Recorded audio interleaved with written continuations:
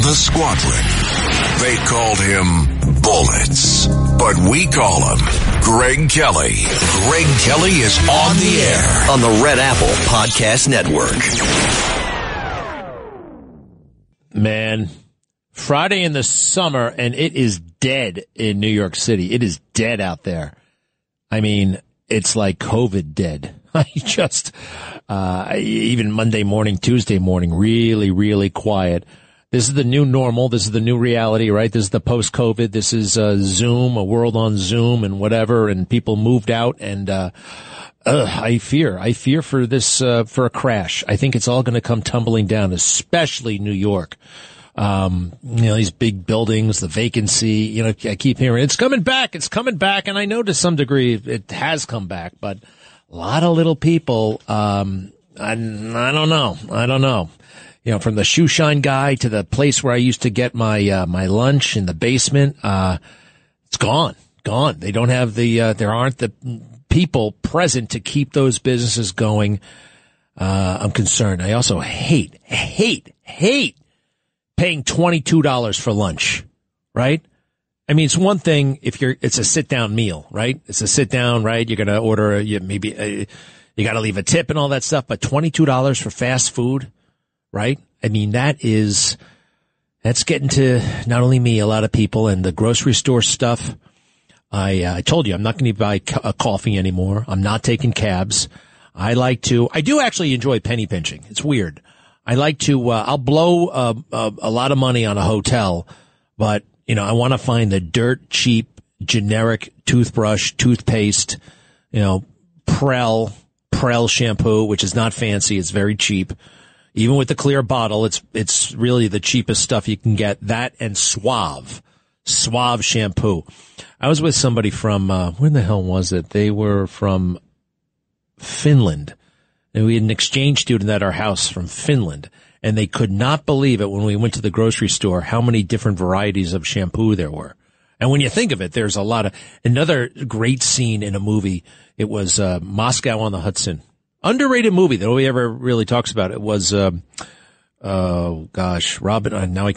Williams plays a saxophonist from Russia who defects to America, and it's about adjusting to life in America. And America's wonderful, but lots of challenges. He was a musician, an average musician, but he could always work as an average musician in Moscow.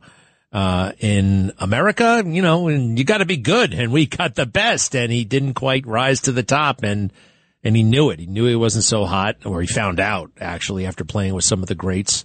But they got this scene. He's new in America, and he goes to the coffee aisle in the grocery store. And, back then you had to wait online to buy coffee or toilet paper or whatever it was. And he just goes bananas. It's a very nice movie with a beautiful woman, his girlfriend. I think, is it Salma Hayek? And a cameo appearance by Kaidi Tong, who is still doing the news over there on Channel 11. One of the many reasons why Trump should win this election, he is everywhere and Biden is literally nowhere. Look at their comings and goings, right? I mean, look at where Donald Trump has been, and he goes to where the voters are, right? He's going to them. He's reaching out, whether it's the Bronx, Detroit. He'll go into the belly of the beast, CNN, town hall, talk to that very unpleasant, nasty person, Caitlin Collins. Then he'll go on the Dr. Phil show, sit there for 72 minutes. He'll come on my show. He talks to Greg Kelly. He talks to Sid Rosenberg. Then he meets up with the Nelk Boys. Have you ever heard of the Nelk Boys? They're like the new Jerky Boys, but they're not nearly as funny or as good. It's like a podcast troupe. Then he goes to the wrestling match. Then he goes to Formula One. Then he goes to McDonald's. Then he goes to Chick-fil-A. And then he does it again. And then he goes to the pizza place. And then he goes to court. And then he gets arrested. And then he's entertaining the president of Poland. And then he has a rally. And then he has another rally. And then he has another rally. And what the hell is Biden doing? I mean, he really is in hiding. It's a president in hiding. Even when he goes overseas, he's still in that bubble, that precious bubble. To be president, to become president, I think you got to be everywhere and anywhere, right? Doesn't that kind of make sense? And Trump actually, these podcasts, he's on all these shows, some of them I've never heard of. This was an 80-minute long conversation he had with three business guys. And by the way, not everybody's happy with what Trump said, and that's fine. You know, we can talk about policy, and that's what they're talking about here. Let's hear what he said on I think this is what's it called again? What kind of podcast? From the All In podcast. Go ahead. The more important point, I think, Mr. President, is we need high-skilled workers in this country. Yes. We need to recruit the best and brightest from the world. Every time we get somebody super intelligent from India or Europe, any country, that's 3 of us are immigrants, sir. Yeah, and 3 of the 4 here are immigrants, the ones without the ties. And we can get these great people into our country, and that's a loss for our adversaries and our competitors, and it's a gain for us. But I've never heard you talk about this. Can you please promise us you will give us more ability to import the best and brightest around the world to America? I do promise, but I happen to agree. That's why I promise. Otherwise, I wouldn't promise. Let me just tell you that. Well, America First, some of the guys in America First, they don't like this. They don't like it because they think he should be, hardcore. Nobody gets in. If you listen to Donald Trump, he's always been pro-immigrant. And I think that's kind of awesome. It's one of the coolest moments of the Republican convention in 2020 is when he swears in new citizens from all over the world. Highly educated, highly skilled. We want, it's okay. We can be picky. We can be picky here in America as to who gets in. And he wants the best, no matter what they look like or where they come from. Certain exceptions. Certain countries have to be, what do they call it? Extreme vetting. Would you give me the next Trump clip, please? Here he is, a little bit more from the All In podcast. They tax us, we tax them. Reciprocal trade. I think we should have a reciprocal trade act. If China's going to charge us $100 tariff or 100% tariff on a car, then we should say you're going to pay 100% to us. You know, I put on a large tariff on China cars coming in, and it had a huge impact, a huge positive impact. And Biden only is doing the electric cars. I don't know why that is, because the electric cars, they're going to end up all being made in China, by the way. They're not going to be made here. The United Auto Workers are going to take a blow like no unions are. Between that and people coming in, pouring into our country, unions are getting absolutely decimated. All right. So he's right. Some purists out there take exception to certain things, and that's okay. We can have little policy disagreements, that kind of thing. But the overall picture, the overall thrust is indisputable. This has got to be the guy. We are in huge trouble. What will it look like? What will it be like raising 2 girls if Joe Biden is around for another 4 years? Really, what will happen? I have no idea. Now, keep in mind, though, they're trying to gird the entire system for a Trump victory. They realize that could happen. And if it does, they want to make the swamp, the deep state, the permanent government as strong to withstand presidential input. You know what I think the CIA is doing right now? I think they're destroying all the Kennedy files. He just came forward and said, do me a favor. Why the hell is Arnold Schwarzenegger on television with John Podesta? You know who John Podesta is? John Podesta, the Hillary Clinton chief of staff, Barack Obama chief of staff. He ran Hillary's campaign. What could he possibly have in common with Arnold Schwarzenegger? And I mean the real Arnold Schwarzenegger, at least the Arnold Schwarzenegger he sold to us in 2004. You know, Arnold, I was there. Arnold spoke at the Republican National Convention. Now, like so many of them, including Arnold, it wasn't really doing anything. It was to be something. I want to be something other than an actor. I was in Germany. I learned. I saw. He wants the frills, FRILLS, the stuff that goes with it. And you can see Donald Trump watching television, and it's okay to watch television for decades and to see these problems. Melania spoke about this. I saw my husband becoming very frustrated. He was frustrated with America, and you can do that. And he wanted to do something about it instead of, wow, I could be something. You know who's really like that? Paul Ryan. Oh my gosh. I have been finding all these little commercials. That guy is a narcissist. That guy 28 years old. Look at me. Look at me. I'm in shape. Look at me. I'm shaking hands. Bob, hello. Hey, Greg. Hey, you're picking on poor RFK Jr., but here's what you really got to watch out for. If you ride in a car over a bridge with him, put on a life jacket. If you fly in a small plane with him, wear a life jacket. And if you're on the golf course, don't turn your back. You know, I'm picking on him. You're destroying him. I mean, you're bringing up all kinds of terrible things. We don't want to bring up all those terrible things. We know those terrible things. It is true. Well, hey, I know, Bob. Your screen caller didn't. Bob, hey, what do you mean? What? Know about him. I asked him, I said, what, you never heard of this? And hey, Bob, said, are no. you the guy whose wife I went out of my way to make sure she... All right, thanks, Bob. You never really adequately thanked me for that. You know that. Yes, Bob, I gotta run. I remember that? We deployed a whole bunch of people to get his wife from point A to point B. And he didn't even call us to tell us, like, it worked out all right. That was something else. All right. I want to find out what happened in that Miami courtroom. Word is she's yelling at the prosecutors for yet another phony brief. People are really I don't really like looking at Supreme Court decisions, but the consensus seems to be that what happened today could undo a lot of the excessive sentences imposed by crazy D.C. judges against January 6 defendants, most of whom did not hurt anybody or break anything. The other big hot item, J.D. Vance for vice president. You know, he did become a U.S. senator when? Last year. And what do you know when you're a senator? It's not like you're decisive. It's not like you're running anything. You vote. You're one of 100 votes. I like Vance a lot. Is he ready to be president? Probably not, but then again, who is, right? What kind of resume did he have? The most prepared person in the world right now, probably ever, is Donald Trump. Be right back. Greg Kelly on the Red Apple Podcast Network.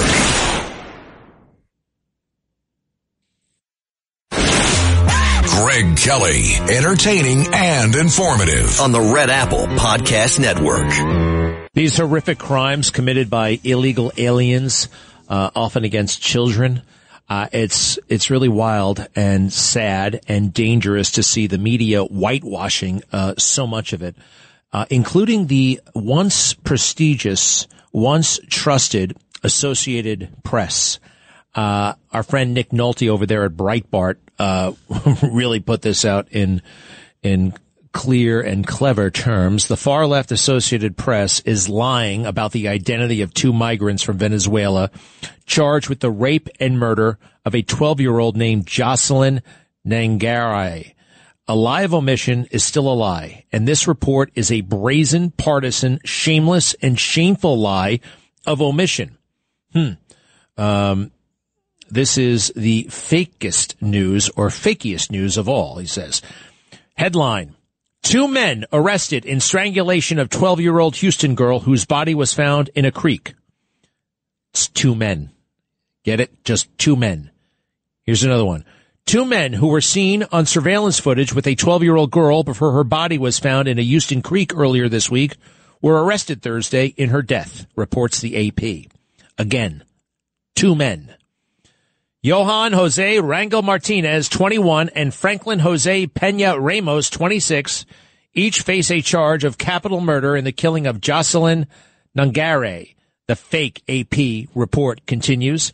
The medical examiner has determined that her death was caused by strangulation. Police said surveillance footage showed the men meeting up with Jocelyn before walking to a convenience store with her. The 3 then walked to the bridge together where Jocelyn was killed. Police said the AP informs its readers it was not known yet if Jocelyn knew the men, who were roommates, police said. Roommates. That's it. That's all the AP wants us to know. That's all the AP wants everyone to know as its story is distributed throughout the country. 2 guys, 2 roommates. One is 21, the other is 26. Nothing to see here, folks. Why doesn't the AP want its readers to know everything about those charged with the horrific murder and rape of a little girl? Specifically, where is the "they are Venezuela" part? They came from Venezuela illegally. We all know why. If these two men entered the country illegally under his fraudulency, Joe Biden's watch, this falls hard on Biden and his psychotic decision to open the border to a third world, emptying out its prisons and nut houses. But if these two men were allowed in the country legally under Joe Biden's watch, if they were granted legal status, that's even worse. It would prove Biden's allowing anyone into the country. In his craven eagerness to forever alter the culture of our country and boost the population and electoral votes in Democrat-run states, this is it. This is it. He'll kill the country. He'll kill the country just to keep power. Democrats, they don't even like the country. Let's face it. They don't like it. They don't like the way it's set up. They don't like that the founding fathers were primarily men and primarily white, maybe exclusively white. That's the way it was back then. Sorry. Things change over the years and we amend the Constitution, right? We make it better. We're always striving for that more perfect union. Nope. They just want to throw out the union. They just want to throw the damn thing out. How dare they? A lot of work went into arranging this country, right? Hey, back to that rape in Houston. This did not have to happen. More importantly, this should never have happened. There is no valid reason, especially in a country facing a housing shortage and brutal inflation, to import an unvetted glut from the third world. And there is no excuse for putting 12-year-old girls at risk by either refusing to vet or simply refusing to lock the back door of our southern border. Of course, we should be accepting immigrants, but only immigrants who have something to offer, who can contribute, and who want to embrace the American dream, which means working hard and following the rules. We should be using the promise of America to lure the best, brightest, and most decent. Instead, both legally and illegally, Joe Biden is flooding the country with too many people who have no desire to assimilate and only love our welfare programs and our little girls. You gotta love that. The AP is this desperate to protect Joe Biden. It's a win-win for decent people. It reminds us that Biden needs protecting and further erodes whatever credibility the AP has left. John Nolte, good for you. Good stuff. Wow. They do love our girls, don't they?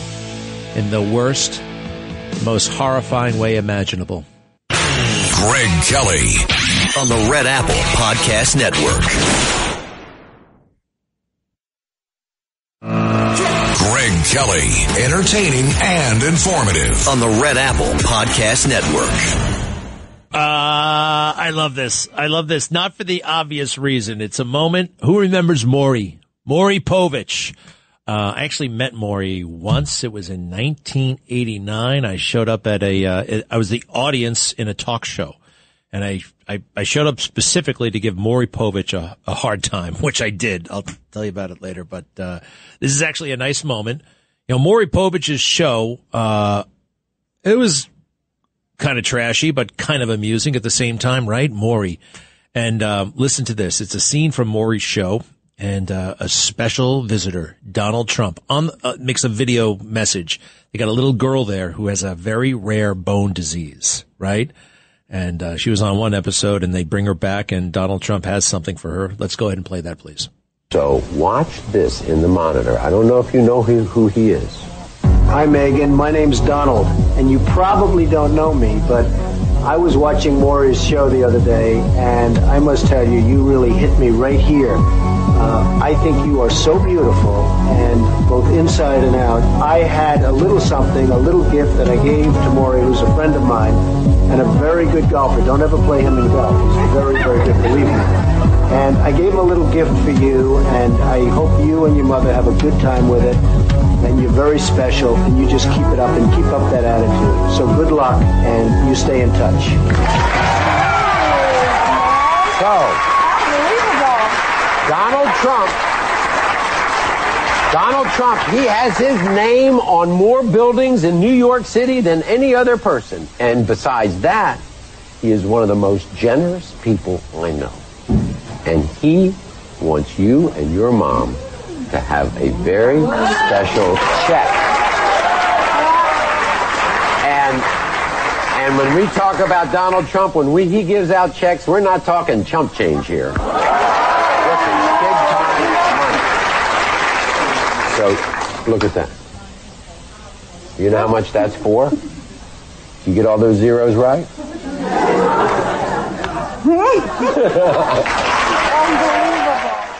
Well, how about that, huh? Isn't that nice? You know, the best part of it is, the best part, I was watching his show, which I totally believe. You know, he engages in the world. He engages. He's on top of it. He likes it. He likes people. He likes culture. He likes, well, not this culture, but, you know, I mean, he engages. He's not aloof. He's the opposite of aloof.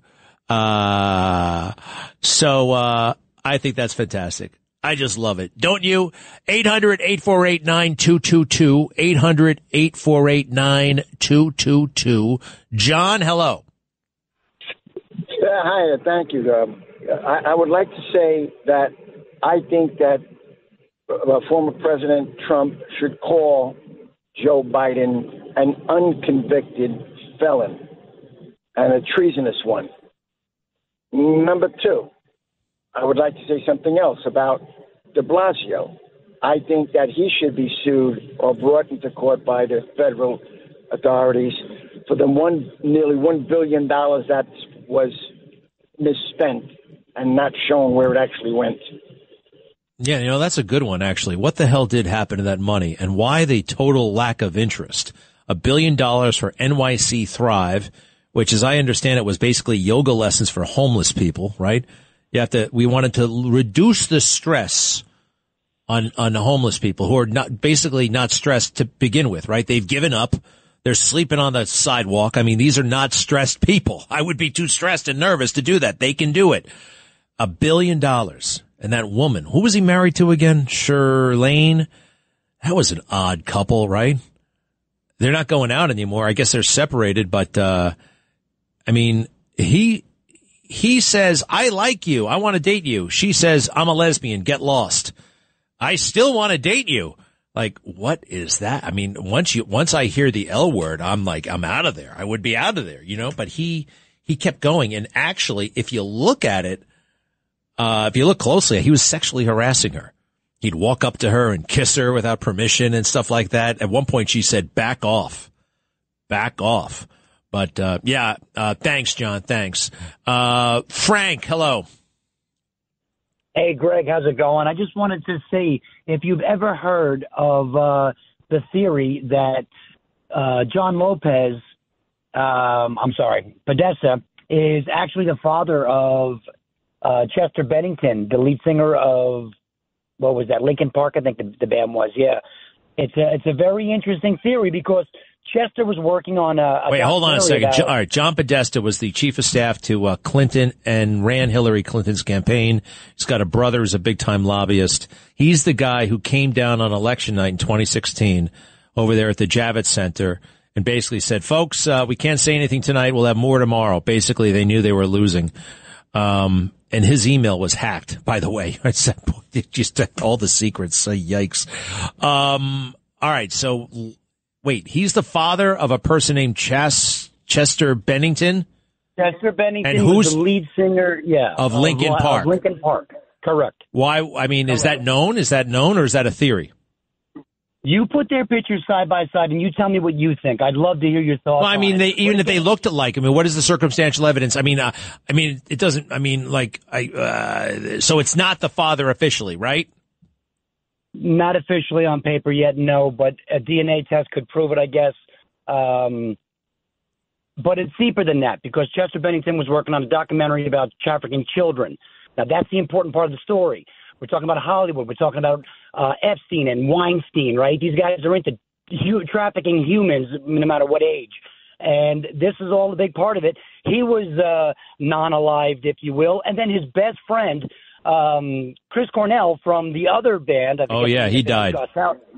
He suicided as well, and he was picking up where he left off on the documentary, apparently. All right, hold on a second. One conspiracy theory at a time.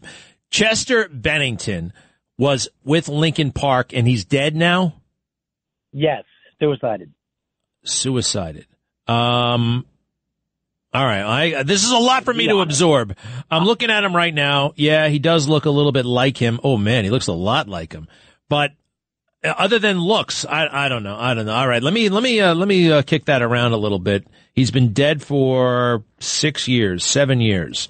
You don't buy the suicide, huh? Not really, but have you looked into the Podesta Brothers art collection? Please tell me you have. Sure I have. What's he talking about? It is unbelievable. The art collection these guys have is disgusting. You mean the stuff they own? Correct. All images of what? Forget about the images of children, and they don't look like they're alive, and they're on the floor. All right, listen, I don't know about any of this stuff. I got to check it out. I saw John Podesta. I've seen him twice, actually. I saw him once at the White House at a party, and then I saw him up at Columbia University at a graduation ceremony. And I'm like, oh, that's John Podesta. I don't know anything else about him other than he was catfished. Somebody sent him an email and said, we're working on your posing as somebody else. Give us your password. And he gave him the password. And that's how one of the big hacking things happened into the campaign. It's one of the many, many, many reasons why they lost. Not the reason, but one of the many. Frank, thanks for all that stuff. Wow. Chester Bennington. I don't like Linkin Park. I don't know Linkin Park. I know that one song that they play to the Trump video.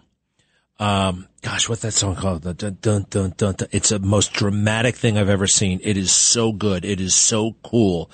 It is so cool and so effective. It is a pro-Trump video that they put to Linkin Park's song, and Linkin Park, I think without this guy around, leans left because they're always taking it down. They're on a perpetual war path to find this video and remove it, but it keeps popping up again because it is so cool and it makes you want to get up and start kicking ass in the best possible way. Barbara, hello.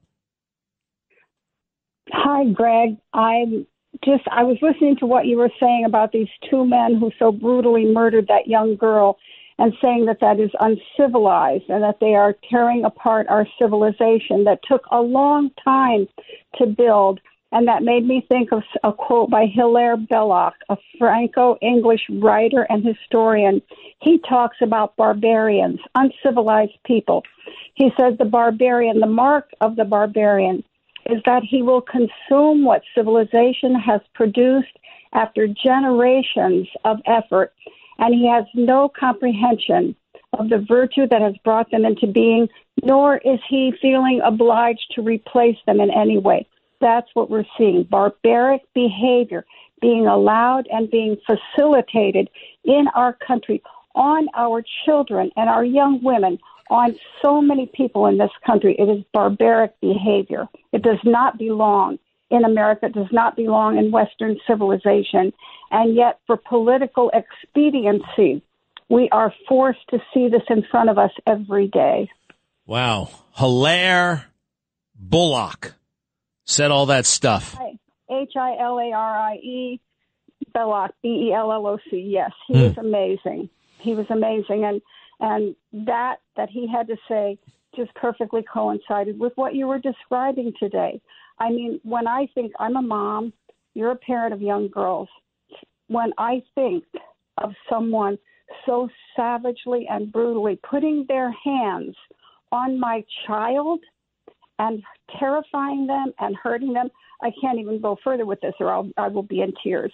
But that is savagery. That's barbaric behavior, something that in this country has not been allowed or accepted from the beginning of the country. And now we have it brought across our borders, millions of people, and we don't know how many of them are good people and how many of them are barbarians because we know nothing about them. Yes, it's nightmarish. Barbara, thank you.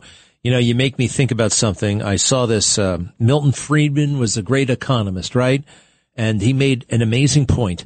what did you say? The guy's devouring everything that society has to offer, without any regard to where it came from or how we got here. Maybe that applies to the pencil. We don't use pencils anymore, but in school I use that's all we use, pencils. From the nursery school, crayons, and then it was just pencils. I remember when we got to the 6th grade, we could use pens. That was a big deal. But pencils, think about the ordinary pencil, right? Here's Milton Friedman describing how complex this seemingly simple product actually is. Go ahead. This lead pencil. There's not a single person in the world who could make this pencil. Remarkable statement? Not at all. The wood from which it's made, for all I know, comes from a tree that was cut down in the state of Washington. To cut down that tree, it took a saw. To make the saw, it took steel. To make the steel, it took iron ore. This black center, we call it lead, but it's really graphite, compressed graphite. I'm not sure where it comes from, but I think it comes from some mines in South America. This red top up here, the eraser, bit of rubber, probably comes from Malaya, where the rubber tree isn't even native. It was imported from South America by some businessmen with the help of the British government. This brass ferrule, I haven't the slightest idea where it came from, or the yellow paint, or the paint that made the black lines, or the glue that holds it together. Literally thousands of people cooperated to make this pencil. People who don't speak the same language, who practice different religions, who might hate one another if they ever met.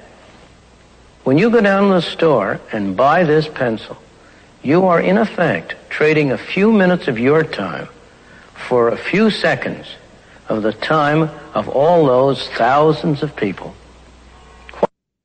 Isn't that just kind of incredible when you add it up like that? I mean, that's a lot of different things, and we never give it any thought. It all kind of works out somehow, right?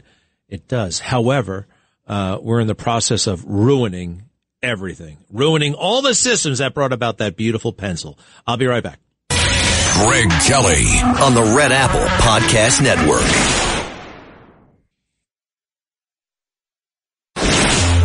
Greg Kelly, entertaining and informative on the Red Apple Podcast Network.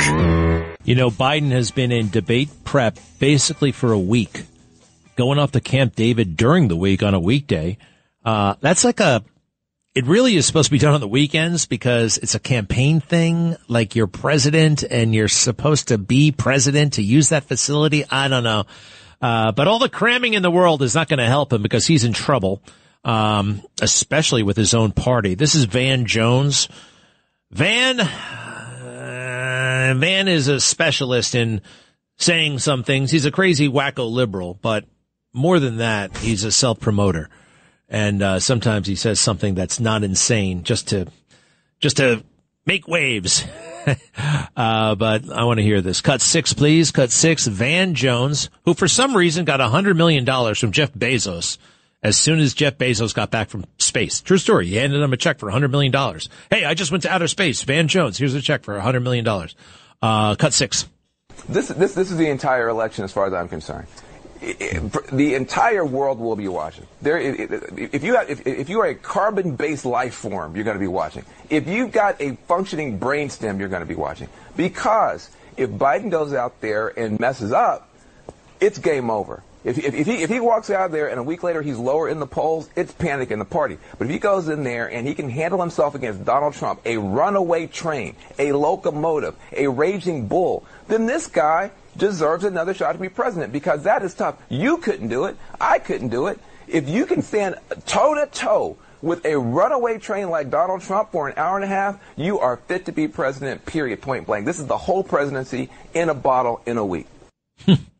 I would love to be described as a locomotive, a runaway train, a raging bull. Did he just say nobody could handle that? He's the number one debater in the country. These professional talkers on CNN are acknowledging that they would be demolished in a debate. And if Joe Biden can just hold his own, they're coming up, I'm sure, with all kinds of techniques that would allow Joe to hold his own. This microphone thing is really bothersome. They're going to be able to cut the microphone at the moment of truth, just when it gets interesting. I don't know. Yes, Joaquin in Pennsylvania. Hey, Greg, the one danger is this. Everybody keeps saying it's Biden.